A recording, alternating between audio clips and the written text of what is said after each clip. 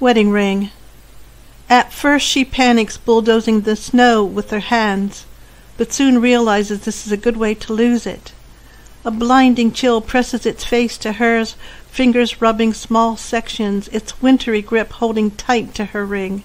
Her knees brittle stiff, sposh for hours. The snow refuses to give it back. She's going mad, staring into star-crossed signs in the streets, realizes nothing is everything. Oh, why did she pose in that striped dress against a brick wall? How the wind blew her skirt, how she warmed his hands, how he stared as she slept. But now, in the pallid moonlight, lines of her face turn hard and rude. If she listens to the streetlight's warnings to change, she could do it now.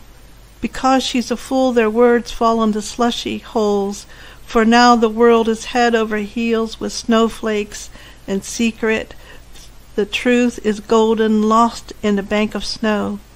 It isn't fair, all she can't bear leaves with that sudden rush.